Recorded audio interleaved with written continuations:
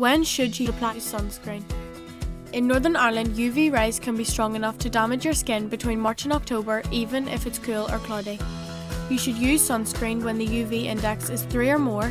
You can find out what the UV index is where you are at metoffice.gov.uk. How often should you apply sunscreen? You should apply it 30 minutes before you go out and reapply at least every 2 hours, or more often if you're in the water or sweating. How much should you use? You should use at least 6 full teaspoons of sunscreen to get the correct level of protection.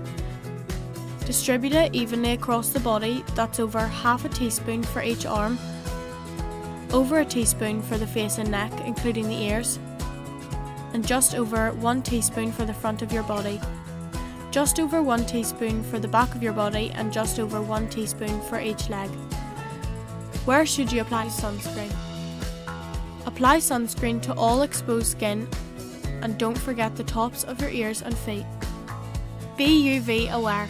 For more info, visit careinthesun.org/sunscreen.